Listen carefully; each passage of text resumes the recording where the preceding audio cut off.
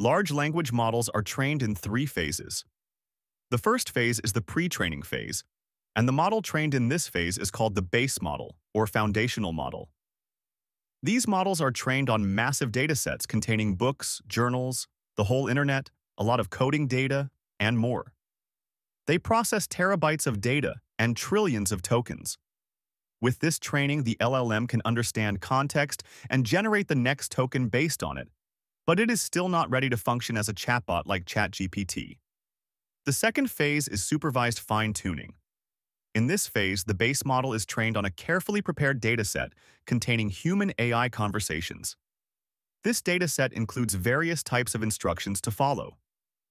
After fine-tuning, another stage called preference alignment takes place, where the model learns to align its responses with human needs. It receives higher rewards for better responses that match human preferences and lower rewards for poor responses. With this, the three phases of LLM training are complete,